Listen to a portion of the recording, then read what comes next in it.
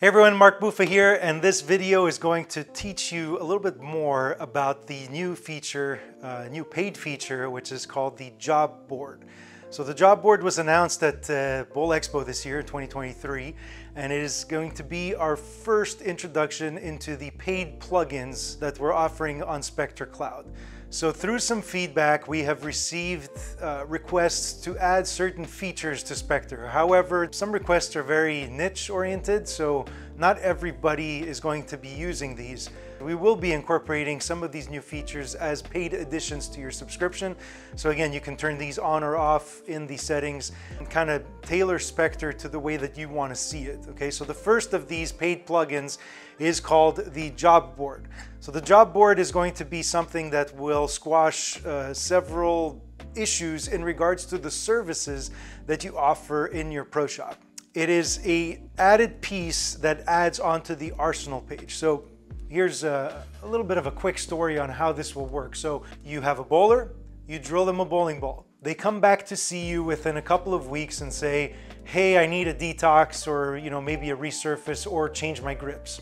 Right, whatever. Change of grips is probably going to be the most common thing.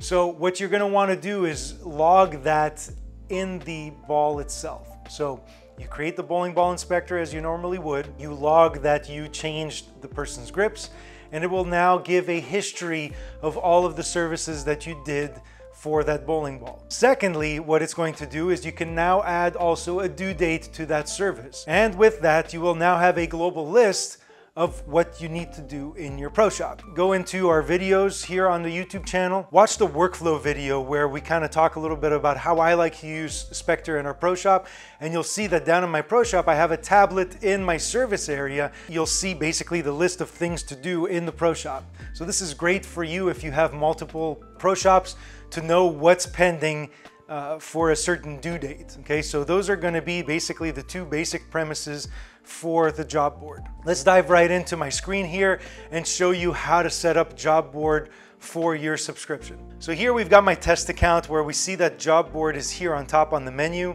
but let's go to an account where it isn't active. So we see here only bowlers, settings, and dashboard, and we don't see Job Board. So if we scroll down here to the bottom, this is a Canadian account, so we'll see here that it is $20 Canadian or $15 US. And you see here it says add to subscription. So I would just click this and it would use the credit card that's on file for Stripe, and it will add that to my subscription. Okay, so if you want to add the Job Board, that's how you would do it. So let's go back to my existing Job Board. So if I go back to here to my settings, you'll see if I scroll down here, it says that it is now active, and that's it. If you want to manage that, you can go to your Pro Shop name here, and you go here to manage payment. And if you click there, you'll see, I won't click it because it's going to show you all my Stripe details, but click there and you'll see that's where you can also cancel it and do all that jazz. The first thing you're going to want to do when you sign up for Spectre Job Board, again, scroll down here, click the activate button. Go here to your Pro Shop name. So here it says test Pro Shop name. Here it'll say your Pro Shop name, like JR Pro Shop or something like that. And scroll down to the bottom, and here you'll see your plugin administration panel. So here you're going to be able to include the price on or off. So as you can see here, we've got a little bit of a price table. So I'm going to turn this on. Currency, it's a text field, so you can put whatever it might be. You can put it like this, or you can just put a $sign or a euro symbol, or whatever your currency symbol is. We made this very easy to where you could just type it in. You want to put 2 of these, whatever you want to do, you could just do that. The refresh timer is set by default to 90 seconds, and we'll see that when we get to the global list. If you want to turn this off, just put it at 0 seconds. And then lastly, here we've got our pricing table and our service table. If you just signed up, this table will be blank, and you're going to need to add all your services as you would. So basically this is your price keys, I guess, if you want to put them that way. So here we don't have, I omitted to put a plugin redrill, so we're going to do that together. So here right now I would just go add item. I would put in here plug and redrill. Okay, type that in, and in here we charge $80 for a plug-in redrill, so I would put that and hit the submit button, and we see it adds it to my list. Okay, so here basically take the couple of minutes to build your price grid, basically, so it'll be in Spectre. Okay, so now that that's done, we've done the first step. Next up, what we're going to want to do is go to our bowlers. We'll find our favorite bowler, and obviously we're going to want to have a ball on file. So we all know how to log a ball on file in Spectre, so we're going to go here. And now if you scroll down a little bit, we have a new button here that says Create Job. And with this, we're going to be able to log that job. Okay, so I'm going to click Create Job. And what do we see now? We see all those services that we just entered in our price grid. We now see them as basically tiles that we can touch up here. So we see here job creation for Mark Buffa, selected services for Zen Master 16 pounds with the serial number ABC123.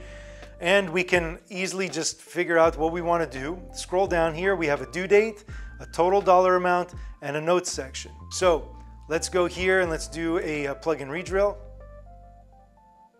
And we see now it highlighted the plug-in redrill and it put in the dollar amount. So the reason why we put this as a text box is if, let's say, Jacob comes into my pro shop and he does 3 services. So let's say he does a plug-in redrill and an insert change. Okay, so let's add these together. So you can select multiple services and it'll do the math for you. So you see here it added it up and did $95. But let's say, he's a buddy and I want to give him a deal. I could easily just change this to $90. So that's the reason why we did that. Really nice way to override the automatic calculation.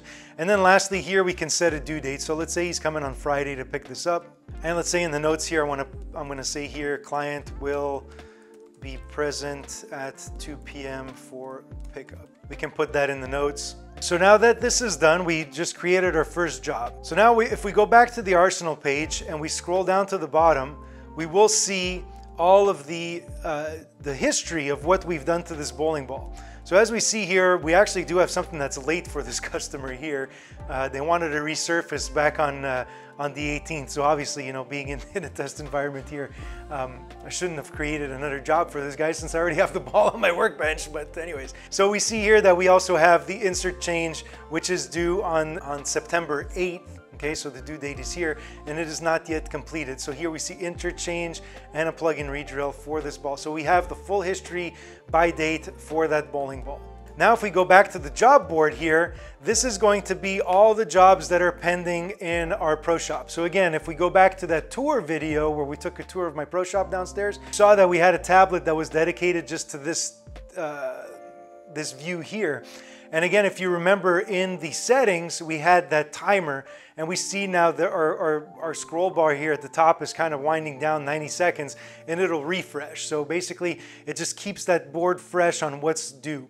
So we see here we have some pending things here for the Zen Master, for myself, and for Jean-Pierre we have a Quantum Evo that wants a detox and a sanding or a polish. So again, this is going to give us our to-do list of the things that we need to do in our pro shop. If we want to take this job and complete it, we can easily just click on this job. It'll pop up that job board view with all of the services. And right now I could just click here and complete that job. It's saying you're about to complete this job. Do you want to complete it? Yes, I want to complete it. And it'll refresh this page.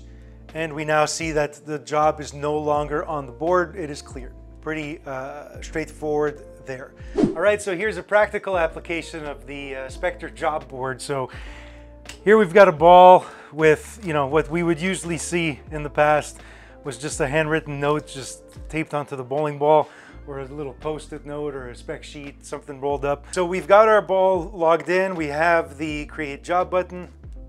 So we would click that, and as we see on our handwritten sheet here, we've got a plug-in redrill and a laser engraving. As we see here, they specified only $70, so they gave him a pretty hefty discount. So here I could easily just go here and go $70.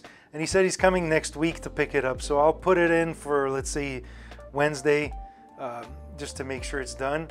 And then it says here that, call client when done. So here, call when done. And that's it. So now if we go to our job board, we'll see that Francis Lambert is here and he's picking up his ball on Wednesday and the status is pending. Pretty easy real life application. So now I could easily take this and just throw it out and we're good to go. So I hope that this kind of gave you like a real life application. We'll kind of throw this in the video to make it make sense to you. So hope this helped you out in your shop. So again, I hope that the job board is going to be something that you incorporate into your flow. Okay, we've got a great response from it. We have a lot of members using the job board right now, and it has been something that's been an integral part of their, shop area for all their services. So again, I hope this video sheds some light on that. If you want a written how-to of how to use the job board, again, go to spectrebowling.com, scroll all the way down to the bottom to the patch notes, and you'll see a dedicated patch notes just for the job board. So make sure to check that out. Everything is there in written detail. And again, let us know down in the comments if you're using job board and how it improved the flow in your pro shop. Again, my name is Buffa, and I hope you guys enjoyed this instructional video. We'll see you guys in the next one.